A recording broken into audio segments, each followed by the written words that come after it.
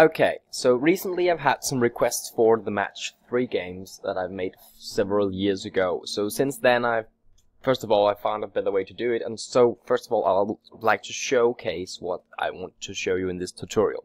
So what you will end up with in this tutorial is a match 3 game where you can match 3 or more to create a combo. You can also match gems, but if you don't make a combo, they just match randomly. So I'll just show you, like, mark this one and I'll mark this other one, and they will go down here and I will create a combo. Right, so for this game, just this game specifically, I have made it so that I need to reduce the cooldowns of my units to attack other enemies. This unit needs 7 green gems in order to attack, so I'll just show you how the intention is. So like this, I got 3 green gems, now the cooldown is 4, and so on. So, and I got that, and I also got 3 purple gems by random, and so on and so on. So as you can see, it works well, and we can even create some sick combos if we are able to do that. Let's try and do the red ones here and see if we can make some green ones go here. Yeah, sure, that looks good. Right, so we got all that, and now my unit is ready to attack. So you don't need to implement this attacking thing, but you can do it if you want to create that kind of game. So just right now, let's jump into the tutorial.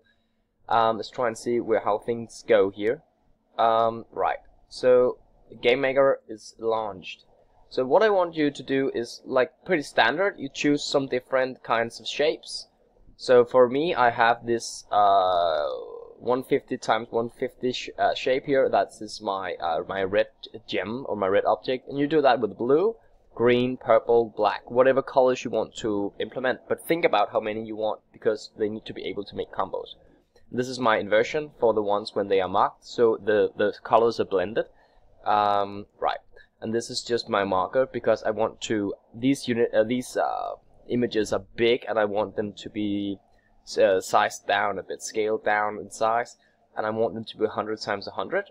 And this is just my token I have created using the standard function of doing a gradient fill and just making it non-transparent. I think it's pretty simple. If you want to make a match 3 game, you should know everything I'm talking about at this point, because otherwise you're doing something that's a bit too difficult for your level. Just saying.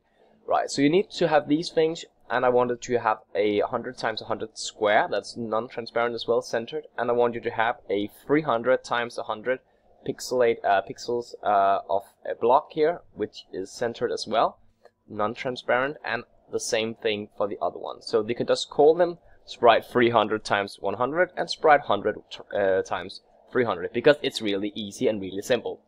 So first of all, we need to have our gems, and our gems are generated each turn. As you can see, the setup of the room is that I have my objects here, which are the objects called, just put it up here, objects creator, and the creators, they create gems, and the stoppers stop gems from falling down. That's how it works. So what I want you to do is to have a gem, and we just start creating the object gem, which is a parent for all the gems. So object red gem will have a parent of the object gem, and in the create event you will need to put that the type of object is the object red, which means it refers to itself as the type. And you need to call the inherited event, which you do from the 4th menu. You have the call event here, you can put that in there. Right, so that's what you need for now. So go into the gems, and for the gems you need to have this code executed. You need to put the mask as 100 times 100, the ones that you have defined as a sprite. You need the size to be the sprite mask size of height divided by the sprite height of the sprite index. So mask index divided by sprite index in the height. This means that you will take basically 150 and divide it by 100. So it's not really that difficult. Marked equals to false, and in fall equals to false, because they are not doing that. In the destroy event, you will need to say if it is in fall, then it will create, if it's not in falling, which means that it will be destroyed normally, it will create a fader, an object fader. We will get into that later. Just copy this code here. We will change the sprite index to the given sprite index, so that when it fades out, as a nice effect when you create a combo, you want to show the effect of them being taken out. Like, that's the thing I like. So that's what it's all about, and you need the sprite to match the correct sprite. So that's all. In in alarm 0, you want the speed to be 0 and the move snap to 100, because we are working in 100 times 100 grid. And you want to create a stopper, which we will get into in a moment. And with that, when you have when you find a stopper, nearest stopper at the position, because this is after they have moved, you need to destroy that. So with the rem being the instance nearest of the stopper, instance destroy. With the gems, all gems will be unmarked, the marked equals to false. And so this is where to get interesting, because if they are meeting to the left, the same type as themselves, or if they're meeting to the right, the same type as themselves, they will create a resolve object, that's object resolve horizontal. That is where you need the sprite 300 times 100 to create a horizontal match free pair. And the same goes for this one here, if they resolve vertically, so that's the same way, just the other way around. You use the Y instead of the X, so this means upwards and this means downwards. So it should be really simple and given in the code how it works. I'll show you how to create the object resolves later, because they're really important. Right, so for the globals, global chosen equals to 0, global chosen 2 equals to 0, and ready equals to 0. It's global. You can just pause the video and copy the thing so you understand it. I'll explain it in a moment. For the step event, this is just for avoiding that they fall together and fall when they're not supposed to fall. Nothing really interesting about that, other than you need to copy these things and put it in. It will all make sense, right? And so when a gem is in a collision with the object resolve, it should be destroyed, so that we remove the gems when they are resolved as a pair. That's what the resolve object do. They look for a pair. Right. So this was for the left press event. So when you press it, so if you can press, if ready, global ready is equal to true, and if it's not marked already, global at 0 will be equal to that one, and it will mark, and global.chosen equals to the ID. This means that we will always find the one that we marked the first. Right, else it will ask for whether or not the distance from this gem here is close to the other gem. Remember that we're working in 100 times 100 grid, so this means that if it's smaller than 101, it's a good match, and the mark will equal to true. Global chosen 2 equals to ID, and ready will equal to false, because now we have made a match and we cannot move anymore. So now we will execute the script called script move, and we will have the values x and y of ourselves and where we go to. So chosen, global.chosen, which is the first gem, will move towards the second gem, chosen 2, and chosen 2 will move towards chosen 1. So that, I think it makes sense. So I'll just finish off here. Draw. You just draw the sprite, and if it's marked, you draw the inverted sprite on top of it, and you make it semi-transparent. And you put in the size, so you use the draw sprite extended version to, compress it. That looks nice. Right, so you do all the same things for all the other objects here, nothing special about them.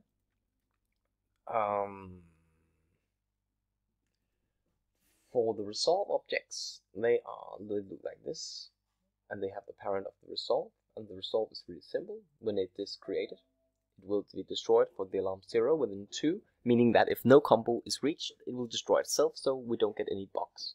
But if they find a combo, they will of course resolve and destroy. So that makes sense. For the fader is, it has some values here just to make it nice, and the values they change over time. So 30, that's because I work in a 30-step room, meaning that 1 times 30 will be within that frame rate, it will be destroyed and gone. And so I want it to rotate, so my direction will be rotated and the size will be increased. And that's what I draw here. I use the size, direction, and the visual to showcase my thing. Good, okay.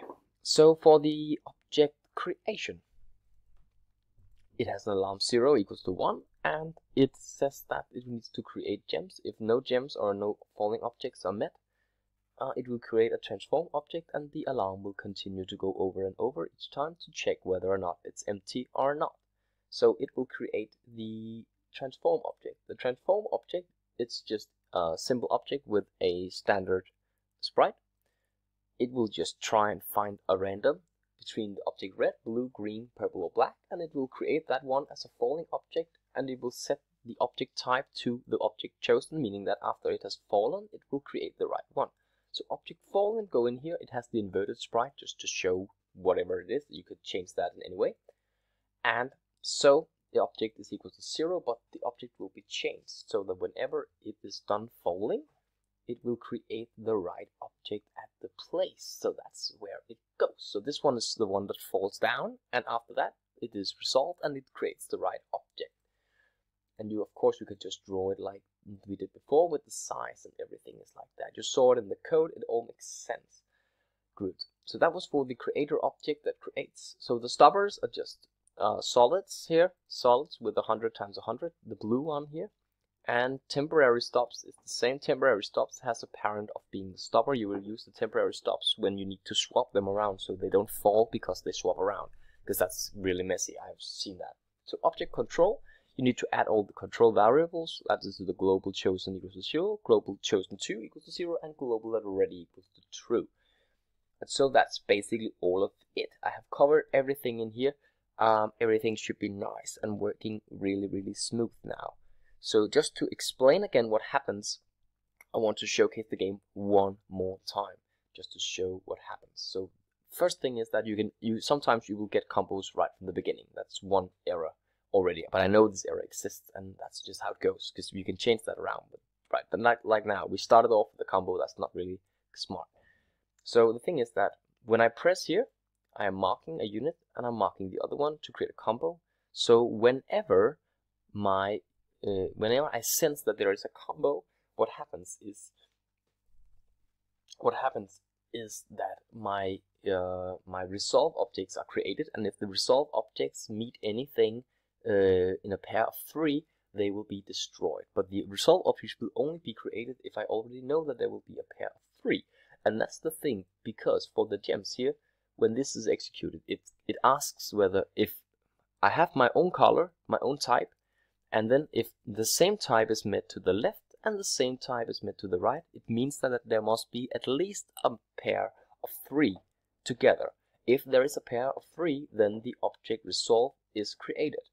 An object resolve always have the parent of the resolve object, meaning that every gem, when the gem knows that there's a pair and they meets with the object resolve, they are destroyed. And when they are destroyed, the creator will move down. The other gems will move down, and the creator will do this thing for us. It will generate new objects for us, and the objects will fall down as a transform, and the transformer will create a falling object. And when the falling object will meet a stopper or another gem, it will stop the transit, and it will create the object that is desired.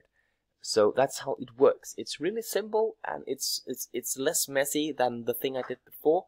The only thing right now is that I cannot avoid having combos made right from the beginning. But of course, we can code our way out of it. We could also just define ourselves. Like we could do like this, put them in ourselves, so we know that we are unable to create a combo from the beginning. Like if I do it like this, as you can see here, I cannot create a combo right from the beginning because I have already filled in all the blank spots with colors of my own desire. So that's a way to do it to avoid it, though I really don't suggest this. I think people should be able to code their way out of it. Well, let's give it a try. I think we will experience that. This is pretty fine. So you can do it like this, of course, as a way to start off, so you avoid having combos made right from the beginning. As you can see right now, no combos and no other gems are generated because there are no space. But in the very moment that I do it like this, as you can see, things start to getting afloat, and it looks pretty good. Right, so I am really happy with this result. Oh, that was bad of me. Right, so like this, I feel like it works pretty fine. Everything that we want is being generated as it's supposed to, and now you can just implement scores, so you can implement whatever you feel like. So it's really simple. So for what I did was that whenever for instance, just if you want to create a score or like a FarmHero kind of game, whenever a certain gem of a certain color is destroyed, you just add that value to the counter you have, unless it's in a fall. If it's falling, then if you don't want that to happen. So that's the thing here. You just add that